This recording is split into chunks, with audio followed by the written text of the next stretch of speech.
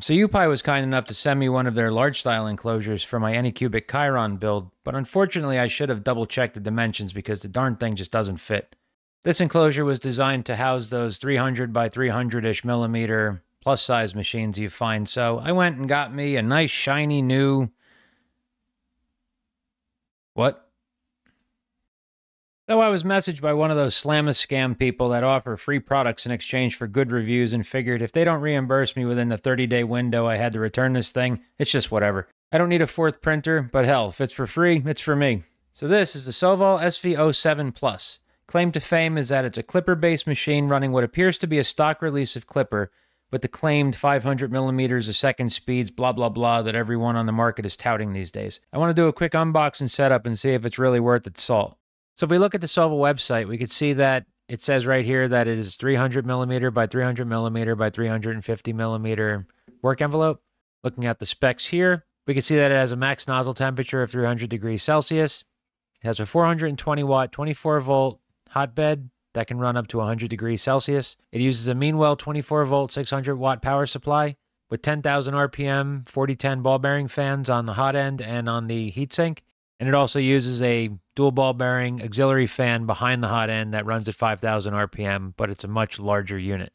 It has an all-metal high-flow hot end and a dual-gear planetary direct drive setup, much like the Sovol SV06. Compared to the SV06 and SV06 Plus, this machine uses a Klipper touchscreen versus a Marlin system with either an LED knob or a touchscreen that would be available on the SV06 Plus. It has a 25-point auto-leveling system, which uses an inductive sensor, which requires you to have a metallic surface to measure on. Programs can be loaded via the USB flash drive or Wi-Fi connection. It uses POM wheels as opposed to the linear rods that the SV06 was using, which was more of the Prusa i3 style type printer. And it uses Gates belts, which are pretty high-quality name. You can see right here that the filament spool is rotatable, which means that it's got a bearing system inside of it, which will rotate. I have a ball bearing filament roller on one of my other printers, and I really like it until I put a spool on and I don't have it loaded in the hot end and it kind of tries to go for a fly on me. But 9 times out of 10, I really like the bearing loaded as opposed to the just dragging style filament spool holder. We can see that the build plate is a dual-sided PEI sheet, but it also comes with a PC stick-on if you wanted a PC surface on one side and the PEI on the other. Here we could see a couple more of the specifications. It uses anti-backlash nuts as standard. It has a tool drawer that has all of your tools inside of it. It uses an LED light on the hot end. It's just a PCB with LEDs soldered to it. Again, it uses Gates belts. It has a filament runout sensor. The planetary style extruder that's been a staple since the SV06 release. And it uses a longer heat block with a volcano-style nozzle for more time inside of the heat zone to give you optimal flow at the nozzle end. So let's get this thing open and see what's what. So right out of the gate, it comes with the big user manual and what appears to be a little quick start setup guide to get you started quickly. Inside the box, there's a bearing-loaded spool holder with the runout sensor already attached to it. It uses a cam lock method of holding the roller in place as opposed to the screw threads that I'm used to seeing. Next to that is a little baggie of screws, zip ties, and the knob that goes on the front of the extruder head. There's a screen holder, a fair amount of sample filament, which is pretty impressive. Here we have the auxiliary blower fan for the backside of the extruder. Underneath here we have the touchscreen that runs Klipper screen on the front of the machine.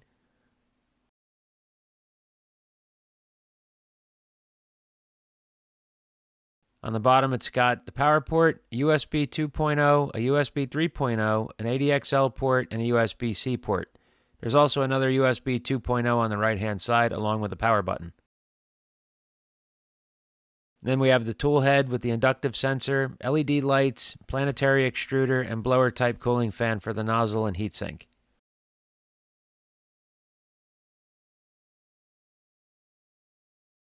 Under that, we have the pre-assembled gantry with dual independent Z-axis motors and the X-axis carriage plate already mounted. And then finally, we have the base of the machine. They included a stick-on PC sheet in case the PEI doesn't stick well enough for your material of choice, or if you just want to have two different build surface options to choose from. Then there's the spring steel PEI sheet, which is coated on both sides and has little alignment notches on the back that fit between two screws on the bed to center it when you put it back on, which I think is a nice touch. I'm not sure if the leveling wheels are supposed to be flopping around inside the box, but I did hear them clanking around as I brought it into the room to start my unboxing. It could have been an oversight, or they just rattled free during transit. One thing I didn't get on camera, but thought was a nice touch, is the fact that the bed came with an insulating mat installed from the factory, which I'm a fan of. I have them on my other machines, and they work very well. The one thing I didn't care much for was the fact that underneath the build surface, there was some leftover machining swarf from where they drilled and countersunk the leveling holes. They also must have had a revision to the design because there are 4 holes in the center that don't seem to have much use. I'm guessing they were going to make this a solid standoff type machine but changed their mind during production. But boy do I like those alignment pins. The included parts baggies are all labeled with the type of fastener that is inside of each one with a numbered step that doesn't seem to match anything in the manual.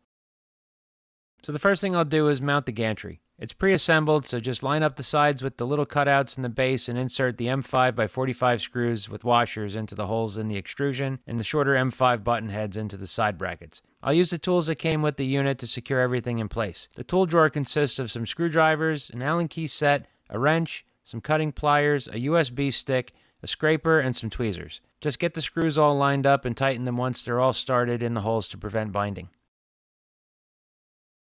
Next, I'll use the cutters to snip the zip tie holding the ribbon cable. They have a little lock on the side, which is actually kind of cool.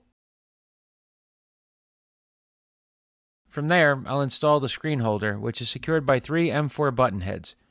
There's 4 button heads in the bag because the last one is used for the spool holder.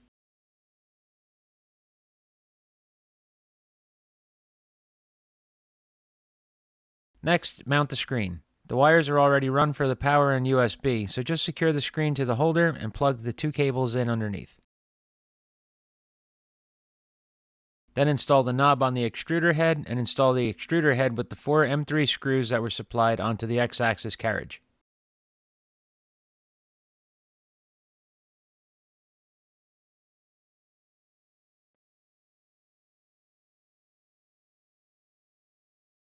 Then spin the machine around and install the auxiliary blower with the supplied M5 screws.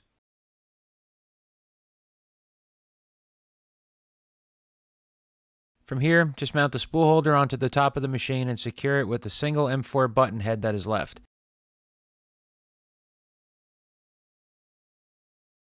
Connect the ribbon cable and all of the other wires where they need to go, set the voltage on the power supply to fit your region, plug it in, and we're ready to power up.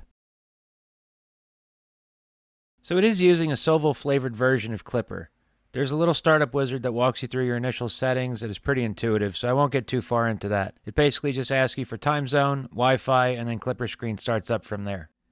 Setup is basically the same as any other printer. You'll run the screw adjust function to manually level the machine using the wheels, measure your bed mesh, and then set your Z offset.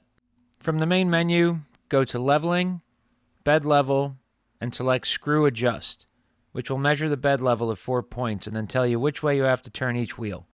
The clockwise and counterclockwise rotation is based on looking at the wheels from the top of the plate. So just keep that in mind when you're having to adjust the screws. You have to turn them in the proper direction and then run the screw measure again to make sure that you're going the right way. And the closer to 0 you get, the better off you are.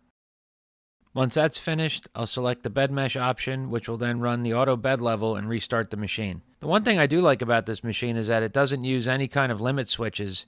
It actually uses sensorless homing, which is a first for me. I haven't seen this in person, so it's interesting to watch it actually happen. Once bed mesh is complete, the resulting mesh will display on the screen, and it'll ask you if you wish to store the mesh and restart the machine. So just hit continue, and it will restart. If you decide to go with the solid standoffs that are included in the bag as opposed to using the springs and wheels, there's also the Z-tilt option, which will measure 2 points of the outer edge of the bed and adjust the Z-axis motors to make sure that the X-axis gantry rail is running parallel to the bed.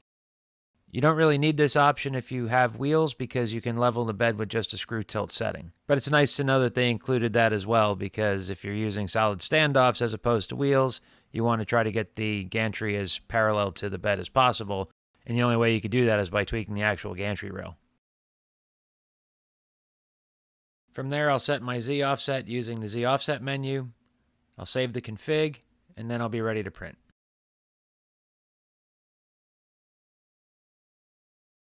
The USB stick comes preloaded with 2 slice files. One is a ribbon cable holder for behind the left Z rail, and one is one of those friggin' boats. I loaded up some of my red Kinlowatt PLA filament and decided to check the bed temp with my infrared thermometer to see how this machine clocks in, and as you can see, it's a perfect 50 degrees Celsius, which is what the bed temp was programmed to. So I'll start out by printing a ribbon cable holder with the slice file they supplied on the USB stick. You can't hear it because of the voiceover, but the auxiliary cooling fan is pretty loud. I would have liked to have seen this fan encompass the entire build surface rather than only half of it. It does seem to spread out a fair amount, so I'll have to see how it performs with a larger print at some point. I also was a little reluctant about the single part blower mounted to the tool head, but between the 2 fans, it should be more than adequate. Once it gets past the first initial layers, it kicks up the speed, and you can see that it's actually accelerating pretty good around the corners and all the travel moves. I wouldn't say that it's blazing fast. It's not going to be the end-all be-all of speed printing, but it does do a pretty decent job. This is about the end of this print, so once this finishes up, I'm going to take it off the build plate and we'll see what it looks like.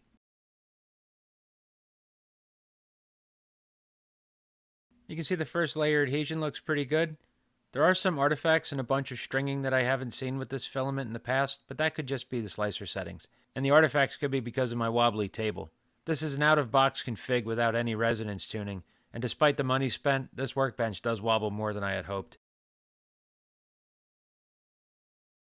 And just because some of you like print porn, I figured I'd throw in a couple of shots of me printing out the same cable holder in PETG.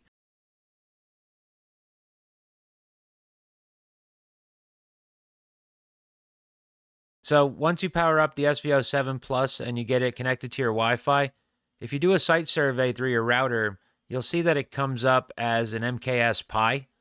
The Sovol products, just like many other 3D printer manufacturers, are using maker-based products for the majority of their control boards, and this machine is no different. The main screen is actually an integrated 5-inch touchscreen with an MKS Pi, essentially. There's no GPIO pins on it, but I have taken it apart, and it's just a 5-inch touchscreen with the RK3328 and the eMMC module built into it. The main board is similar to what you would see on other printers, aside from the fact that it doesn't have any USB ports on it. It has an SD card slot. It's got all of the motor drivers and an STM32F103 processor and things like that. But basically, it's just 2 control boards. It's the standalone MCU, and it's the touchscreen with the MKS Pi built into the back of it. But being that it's an MKS Pi, that means I know how to log into it. So I'll go to my Start menu, and I'm going to open up PowerShell this time. And to SSH into the device, I'll just go SSH 192.168.1.26, which was the IP address that came up on the site survey, -L with the username of MKS. When it asks me for the password is MakerBase. And we can see that old familiar MKS Pi logo pop up. It is the Armbian distro that is the 2205 trunk. And it does come up with a bunch of error messages. Most of it seems to pertain to the Ethernet, and I'm not quite sure what the story is with that. I haven't really dug too far into it.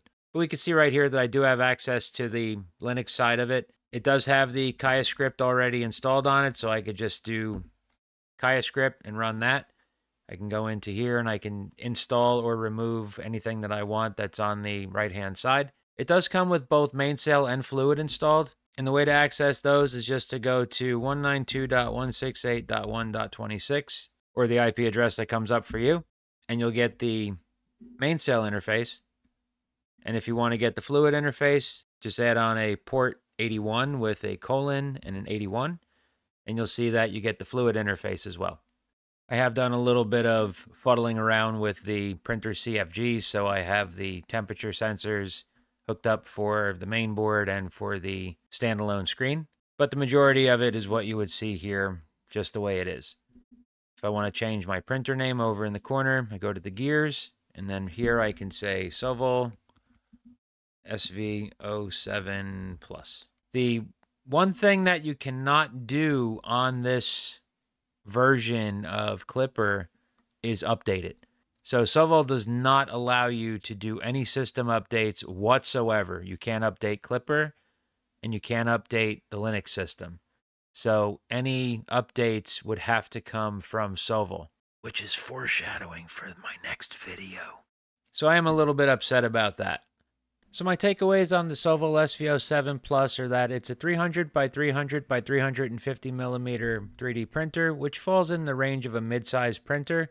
It is great for general purpose printing, but keep in mind that there are some slightly larger variations of that mid-size range out there. So this is a little bit on the small side of the mid-range. The dual-sided PEI sheet with the stick-on PC surface gives you a lot of versatility, and there is some longevity in there as well, because if you factor in the fact that you can use both sides of the PEI sheet if you don't use the PC, you have twice as much PEI surface that you can work with. The centerless homing eliminates the chance of busted home switches, which also gives you a nice premium feel to the printer, along with other features such as the bearing-loaded filament holder and those nifty little cutaways in the PEI sheet that align with the little screws on the back of the bed. The one thing that I did find a little bit perplexing is that the screen is advertised as being removable, but there's not enough cabling on the screen itself to remove it and actually move it around with you. You can't really relocate it anywhere. It does have an all-metal high-flow hot end and a planetary extruder with a nozzle light. The extruder head itself is a little bit bulky, so it's kind of hard to see even with the nozzle light, so I don't know if that's a plus or if that's just an added bonus. The auxiliary blower fan is pretty loud and it doesn't cover the entire bed surface, but like I said, there is a little bit of an air dispersion that seems to get to the far ends of the build surface, but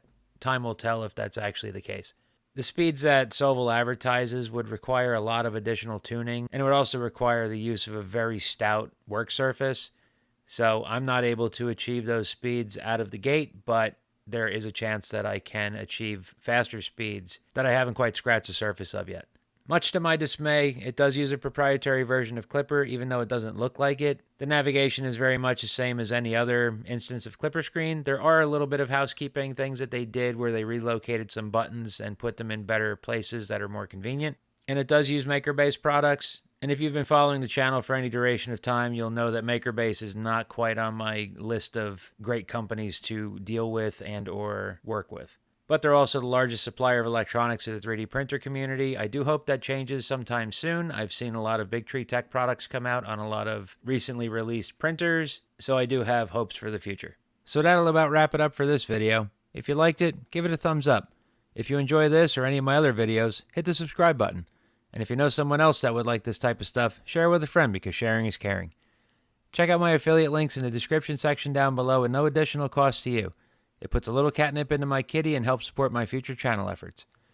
If you're on the cesspool that is Facebook, check out my unofficial user group, Elegoo Neptune Series 3D Printers, Mods, Tweaks, and Improvements, where we offer round-the-clock support, hold giveaways, and blatantly abuse the everyone tag. Also, make sure you check out my website at www.theferalengineer.com. It's nothing more than a bunch of the same stuff, but it justifies the $12 a year I pay to keep the address. And once again, thank you to all of my catnip contributors, both past, present, and future. Thank you for watching, and see you again soon.